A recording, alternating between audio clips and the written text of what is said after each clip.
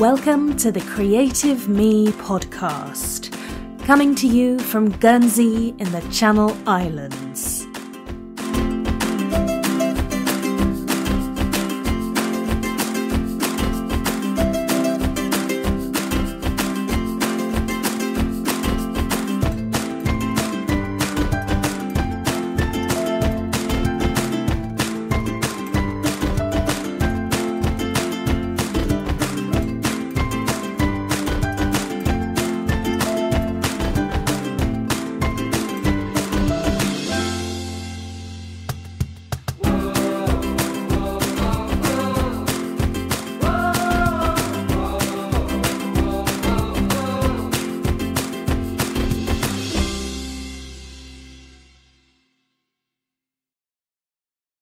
Hello and welcome to episode 20 of the Creative Me podcast. Thank you for joining me. Today's show is all about how a podcast episode is made. This show is ideal for anyone interested in getting into podcasting, but also anyone who's curious about what has to happen in order for an episode to go live. It's a sneaky peek behind the scenes, I think. Bear in mind that other podcasters will have an entirely different workflow to me, but that being said, today I want to share my workflow with you. I hope you find it interesting. Every episode starts with an outline.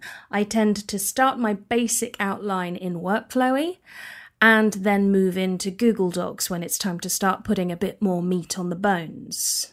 When the outline is in place, I gather my recording tools. These are a microphone. I use a Blue Yeti with a pop shield. A pop shield is a plastic circle with a sort of mesh over the front of it, which helps minimise the popping sounds you get when you pronounce words beginning with P and B.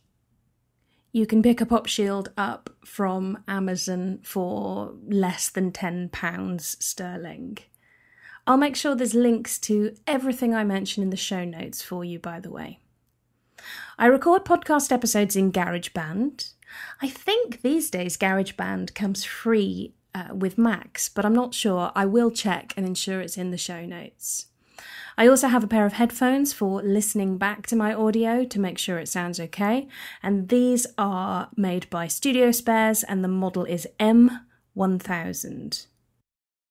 I'll then record the audio in GarageBand referring to my outline on my iPad. I listen through to the audio in GarageBand and edit as needed. I'm specifically listening to breaks in the audio because in order to pause, I hit the spacebar and that tends to make a kind of popping sound, which isn't very pleasant to listen to. So I listen to the breaks in the audio and I edit anything necessary. After that, I download the audio as an MP3 and I name the file consistently. All of my files are named episode-number.mp3. This consistency is really helpful when searching for files, for example. I also listen to the MP3 just to make sure that everything has downloaded correctly. This whole process would take me, on average, I'd say, half an hour to 3/4 of an hour, so that's the outlining, gathering the tools, getting set up and recording and editing the audio, and that's based on roughly 15 minutes of audio. After that, it's time to make a start on the show notes and accompanying images. Your show notes are an expanded version of the outline. They're not a transcription as such. I am trying to create show notes that if, for example, someone didn't listen to the audio, they could understand the show notes. So they sound, or rather they read a bit more like a blog post. My show notes include a one-sentence summary.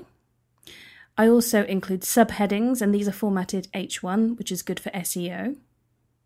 I also add hyperlinks, and once I have drafted and proofread the podcast post, or the show notes in other words, I will then transfer them across to WordPress, my blogging platform of choice, using a tool called Wordable.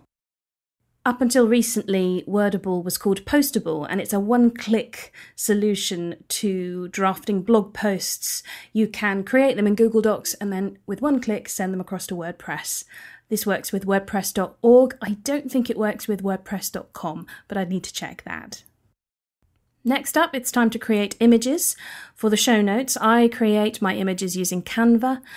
I previously used Photoshop, but Canva is web-based and so easy to use. It has templates at the correct sizes for social media imagery, so I highly recommend it, canva.com.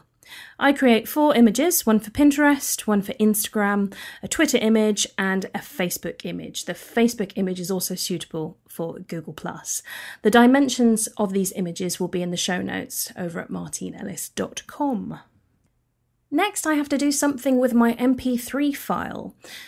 If you're thinking about creating a podcast, you need somewhere to host your files. You need somewhere for your audio files to live so that people can listen to them and download them.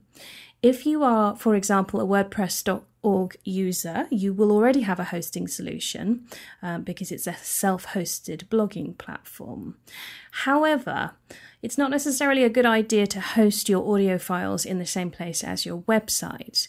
I'll try and find some articles elaborating on this further for the show notes. I host my audio files with Libsyn. They're a fantastic company. All they do is podcast hosting. They are absolutely considered to be experts in this field. So the next stage in my workflow is to upload the audio file to Libsyn. I'll also upload the square image I created for Instagram because Libsyn has a spot for a thumbnail image and the sizes work okay. I'll copy the show notes from WordPress across to Libsyn. I will set the show to clean as opposed to, not clean. Clean as in no swear words. And then I'll hit publish. Once the show has published on Libsyn, I copy and paste the audio player from Libsyn to paste into WordPress. I use the custom audio player because I rather like the look of it. And you have the opportunity to change an accent colour. I changed this to black so it fits in with the rest of my website. Once I'm back in WordPress, it's time to perform some checks on the blog post in which my podcast is. I use a fantastic plugin for search engine optimization called Yoast, and through that plugin I'm able to check the readability and the search engine optimization of the show notes.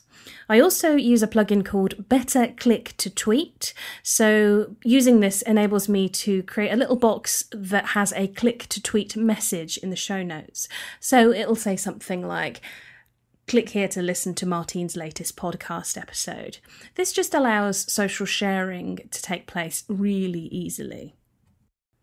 In WordPress, I add a feature image, which is again the square Instagram image I created.